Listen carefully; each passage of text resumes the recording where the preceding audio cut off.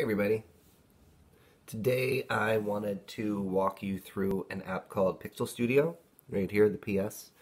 Sometimes it has like a little anime character as the icon. It is free for iPads. It's free for Mac and Android devices, so everybody can use it. You can put it on an iPad. You can put it on your phone too. So it's really easy to use.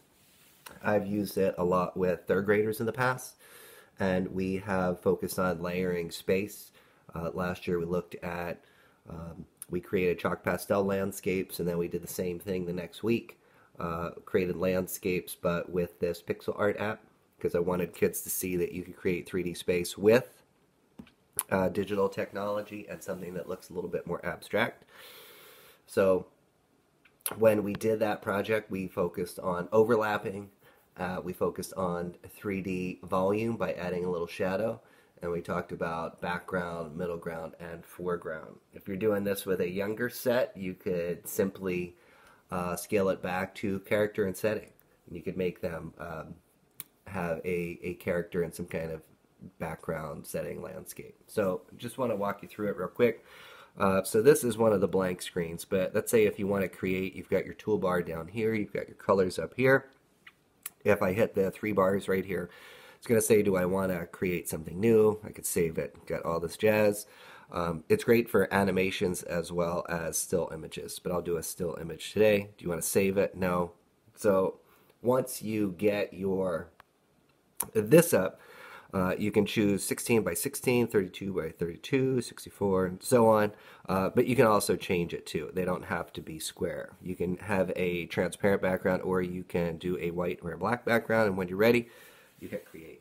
So when I do it with my students, I encourage them to do the background first, kind of like a sky and clouds. So if you want to fill a color in the background, right now I'm using the drawing tool, so I can draw. I'm going to switch to a color right here. So I'm going to hit undo, get rid of that. So I can draw with a pixel. If I want to undo, and if I want to just do a solid color, I can use the paint bucket, and I can tap it, and boom, now it's a solid color. Right? So either way. If you want to get out of the paint bucket, you have to hit the pencil tool. That's going to disengage that. There's also a paintbrush tool, and you can adjust how big a stroke you're making with the pixels. You can see now it's 6 pixels. It goes up to 10 or 20. I'm going to pull that back, get rid of the paint. Okay, so let's say I want to put some clouds in there. So I can go ahead and tap on white, and I encourage my students to use larger shapes in the front. If they're looking up at the sky, they're going to see that the larger clouds are higher up, further away from the horizon, and smaller clouds are closer to the horizon. So that's kind of what I did right there. If I want to make the clouds look a little bit more 3D, I can go ahead. Just want to see something real quick. Nope. Go back. And if I want to add a color, I can change the color. I'm going to create a color here. So I just tapped on one of those when I make a color, and you can see how the color changes right there. I just wanted to do something that was a little different, not in the blues, and so when I do it, I'm going to hit select. So now I can go in and I can add shadows to parts of those clouds in order to make them look a little bit more volumetric. Boom, boom, boom, and so forth. All right. So just giving them a little bit of volume, a little bit of shadow, right? So simple background. If I wanted to create a different layer, now I can go down here to the 3 layer tool, and I'm going to go ahead and hit plus, right? So now I'm just working on this next layer. So I want to think about maybe I put a ground in there. Right, so I'm going to go ahead and minimize this so it's out of the way. So draw a ground. Right, think about what I want to see in there. Right, maybe I want to see a couple simple mountains. We talk about overlapping. I'm going to go into that paint bucket and bump it up just a few. 3 pixels.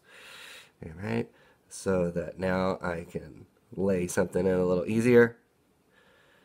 All right, do that.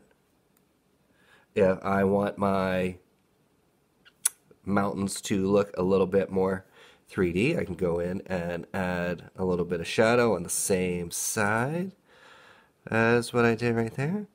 All right, you can talk about how shadows get a little darker when they get closer to you as well. So I've got that. Now if I want to add one more layer, so I have my foreground, again, I go to the layer tool, hit plus, and then I can think about what I want to see, right?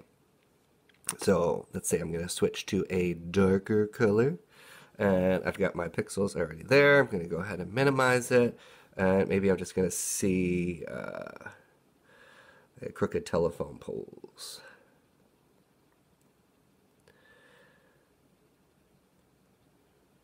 In the desert I'm driving through.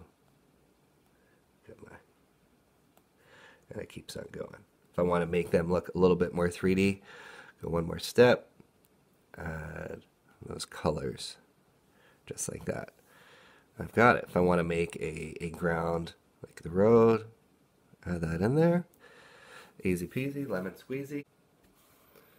All right, so when you go to save it, so they can access it later, or you can access it and print it, instead of hitting save, right, instead of doing this is just going to save it to the app. What we want to do is we want to share it. So if I click on share, change the size, I'm going to go ahead and hit share right there, and it's going to give me these options, and we want to save the image. That's going to save it to your camera roll. Do I want to access your photos? We do. So if I go now into my camera roll, there it is. I have my landscape.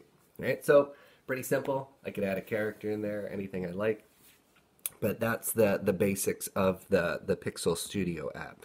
So something that's easy to use, something that you can get a lot of mileage out of with still images and moving images as well. And I'll go back and I can demonstrate animations at a later date. So give it a try. If anybody runs into any issues or has any questions, give me a shout out at Shinebright Zamorano.